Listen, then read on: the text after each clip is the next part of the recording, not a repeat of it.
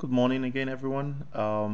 Okay, so today, I guess right now I'm going to go over the files subcategory under the Plesk 9.0 control panel.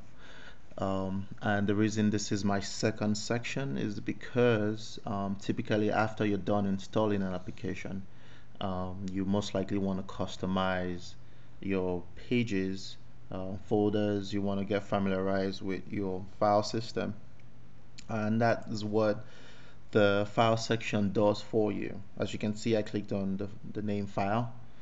Keep in mind, everything I'm doing is within the Vista theme of the 9.0 control panel. But this is a hidden tab which creates a backup, which you could also do by going through here as well. I just wanted to click on that so that way you have an idea of what it does look like under that. So File Manager is the most popular when it comes to viewing your file system and managing files and folders within your environment, within your website or your domain name. So as you can see, we're running the Linux. This is hosted on a Linux box. So these are your typical files and folders. HTTP docs is for a non-SSL or non-secure website, while HTTPS docs is for a secure website. So assuming you were running, an e-commerce website where you process your credit cards yourself, your website will most likely be stored there, with a security certificate and all that. But this is a public website, and this is actually built just for our examples. So you have that folder. Also, if you're running Perl or CGI scripts, those go into your CGI bin. Um, Advanced programmers would recognize that on a Linux environment. The rest you don't really need to know. So let's go into HTTP docs, and this takes us to our file system, our files and folders on our website. Plesk stats, this stores statistics for your website, which you can pull up, and I will go through in my I guess in my future video tutorials. Index.html, which is the default page when a domain name is called, especially on a Linux environment. If you were in a Windows environment, it would be default.html, but sorry, default.asp. But we are in a Linux environment, so this is your first, or your I guess for the most part, your landing page in layman's terms. And these are your files and folders. This install has the YSIM or the GUI to make changes to each page.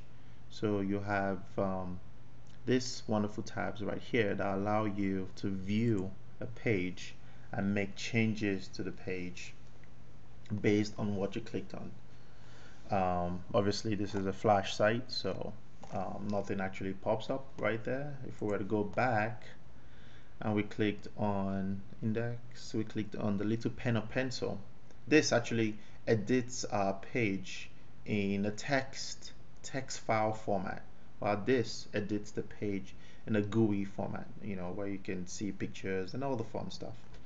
But this is where we programmers love to go.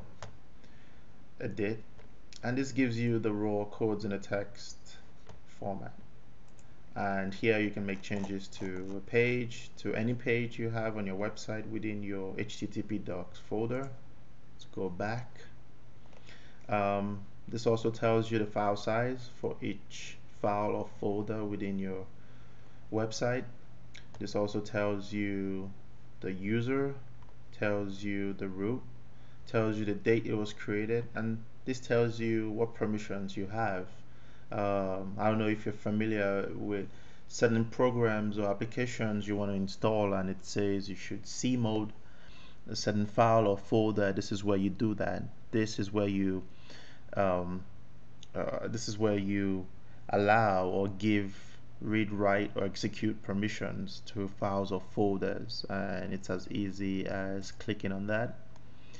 and you can give permissions to the owner, the group, or others, to read, to write, or to execute. So that pretty much covers, your file system within your file manager. If I were to go back to our main tab, you also have a really nice feature for 9.0, which is the added protected, add protected directory, which allows you to create a secure directory, which uses the HTTP access to protect the directory from unallowed access, giving you the ability to restrict access to certain folders you want. Let's go back out. You have your backup manager, like I said earlier. Here you can, back up your website, databases and all. So say you are switching host accounts, you wanted to back up all your information and move to a different host account. Here you will do that. You can also schedule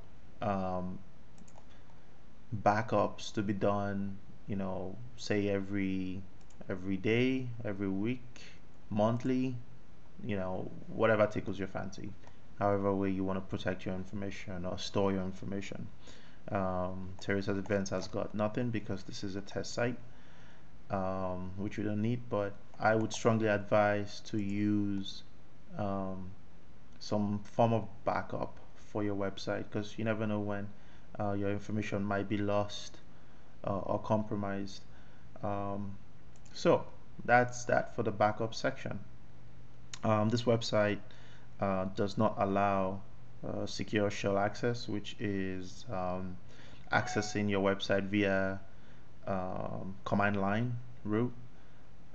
This is not allowed on this website. That's why it's grayed out. And also anonymously logging on to your file transfer protocol, which is also your FTP, is not allowed on this domain. So that's why both of them are grayed out. Um, so that pretty much covers this section. I hope that was educational for you. Thank you again for listening and have a wonderful day.